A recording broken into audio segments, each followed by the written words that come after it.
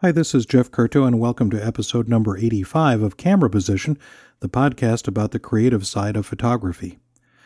Well, last time we were talking about virtual friends and interesting visual friends. I have an interesting visual friend who's also an interesting verbal friend, a writer and photographer named David Quigg, somebody that I know through the podcast here, but somebody I've also met in the real world. A great guy and a really interesting photographer. I'll put links to some of his writing and his photographs in the cameraposition.com blog page. But he wrote to me in November, just catching up with this email from November 2009 here in February 2010. But he wrote to me in November and he said, "Hey Jeff, someone I follow online just linked to an interview with Alec Soth. He gets into territory that might be useful for the podcast you're planning."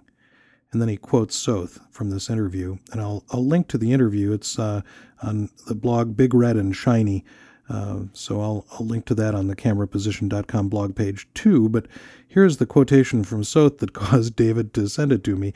"In a world where the 2 billionth photograph has been uploaded to Flickr, which looks like an Eggleston picture, how do you deal with that? How do you deal with making photographs with the tens of thousands of photographs being uploaded to Facebook every second? How do you manage that? How do you contribute to that? What's the point? It's a real struggle." And of course, one thing that Soth is saying here is that he's saying that some of these pictures that are online are so good that they are photographs that could be made by William Eggleston, the great color photographer. So here he is sort of suggesting that not only are there a lot of them, but the quality is awfully good as well. Well, I pulled this email out today to talk about it because here we are. I've been suggesting that one of the things that we ought to do is connect up with each other online and post pictures online. And, here we've got Alec Soth, contemporary photographer, talking about the struggle of making original photographs when there are so many photographs out there, billions and billions of photographs. And in fact, I heard Alec Soth talk at the Midwest Society for Photographic Education conference back in the fall. And one of the statistics that he provided during his great talk was that every 1 second, 500,000 new photographs are uploaded to Facebook. So every 2 seconds, there's 1 million new photographs up on Facebook. That's a little intimidating for any photographer, I think, a little intimidating for us relative to trying to make something new, trying to make something original. And, here is Soth kind of saying that, golly, this is a tough thing for him to do too.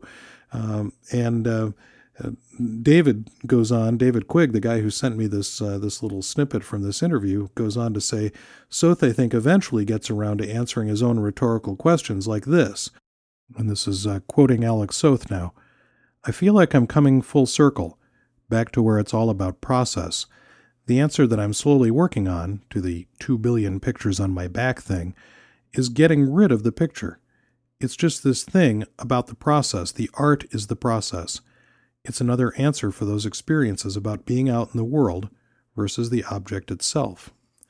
And one of the things that I think about when I think about this problem of the fact that we are in this digital age, an age where there are 1 million new images every second uploaded to a single popular social networking site, which of course suggests that there are many, many more than that once you add up all the other social networking sites that are out there and all the cell phone cameras that are out there. And granted, I think that an awful lot of those pictures are not necessarily pictures that have the intentionality that a photographer might give them, but some of them do. And in fact, I've seen an awful lot of great pictures made with cell phone cameras. So we have to kind of, I think, cope with this problem, or at least deal with it in some way, to try and think of how we approach photography from the point of view of a photographer working in an era when there are so many photographs being made. And for me, I think I will go back to one of my teachers, one of my mentors, a photographer named Neil Rappaport. Longtime listeners to the podcast will remember me discussing Neil Rappaport at some previous time. And Neil's strategy about this was saturate yourself with photography. Saturate yourself with every photograph that's ever been made. Look at every picture that ever has been made and see if you can find a way to internalize all of those pictures so that when you finally come upon a scene that you see and want to record for your own self, that you can't tell whether it's a photograph that Ansel Adams made or Alec Soth made or, you name it, any other photographer could have made. And so instead of trying to make that picture that you've seen before, you end up not really knowing which picture you might have seen before, and you make your own photograph.